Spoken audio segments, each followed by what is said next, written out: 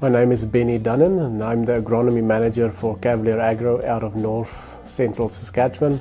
So Cavalier is a crop input retail. We sell basically all their crop inputs that they need. And then we also provide precision recommendations as well. Call it a field investigation to make sure that they make the right decisions and help them with those decisions. And we sat down and we've tried and asked ourselves the question, how could we be more accurate in what we do? And the answer is simply do more soil samples. We take a soil sample every 5 acres or every 2.5 acres. And we take a site-specific soil sample, not a grid sample. We need to know where that crop is really going to be different than most. But you still need to understand how nutrients move in the soil, how it gets into the plant, and how it's being expressed in the plant. So the responsibility on what we recommend is really, really high. So we need to make sure that we know what we're talking about. We work with that grower's whole income. If we make wrong recommendations, it will sort itself out rather quickly if we don't have the right return on investment. So 5 years ago, me and Perry sat down and I tried to sell variable rate to Perry. But Perry quickly realized that we need to prove it to him.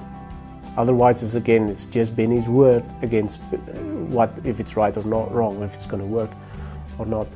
And Perry realized that he needs a yield monitor. Then we can prove it to him. Yield maps is the report card of everything that we do. If we make a recommendation to a grower and we can prove it to him with a yield map that it worked, that he has a positive return on investment, then he will believe it. And that's why we believe that you have to have yield maps to be in precision and to make sure that you're doing the right thing. What we do is we take that yield map and we put it on top of all these soil maps and we correlate it now to yield, because that will drive us, that will tell us in that specific field what is the main yield driver that we need to give attention to. Whether it's calcium, whether it is phosphate, whether it's potassium, whether it's copper, a micronutrient, it will tell us and it will prove it. And you can prove on what acres, on every acre of that field where you need to apply it. It's not the whole field. It's never the whole field that's deficient. Then he can calculate also how much yield he's losing because he's not on the optimum levels. And he can calculate what risk can he take, how much money can he spend to fix the problem on this part of the field. And every time I sit down with a grower, explaining it to him this way, showing him the graphs of what's right and what's wrong on his field, every time they go ahead and say, let's do it. It's not me, the agronomist, that want to sell fertilizer or sell a foliar nutrient or sell something. It's the farmer's yield data and it's his soil data. They believe the data. And that's what I like about yield maps. Without yield maps, it's only still my word. The industry has done a good job in having yield monitors, but they've done a terrible job in explaining why you need these yield monitors, how to show it to make more money in your field. Then obviously the other thing is equipment limitation. Some guys have money to buy new machines that have yield mapping capability, and other guys just simply don't have the money.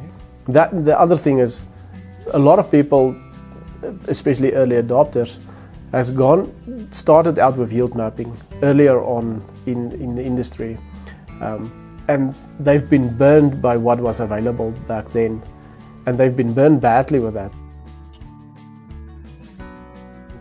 What I like about this system is even your 500-acre farmer can be now a precision farmer because he can afford to have a yield monitor with FarmTRX, and it's really easy to install.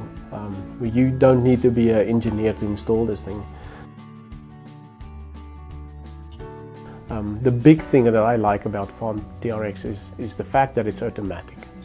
If you start the combine, it starts measuring. You don't have to choose the right field, the right crop. You have to choose nothing of that stuff. Grandpa that's driving the combine can just simply start the combine and it will start measuring. And that's what I like. Yeah, you know what, I went out there, we've got one grower with 5 combines. And he asked me to please come out and help him calibrate. So it took me literally the whole afternoon to calibrate 5 combines. Now that we can do post-calibration, I don't have to worry about that anymore. As long as I know the total bushels, we can look at calibration factors after the fact, and we can make that field look really as it's supposed to look like on the yield maps. And that tool is, I would say, industry leading. One that's capturing data automatic, which can capture data all the time and have cloud syncing capabilities. If you have those nice yield maps coming out of that, it's a win.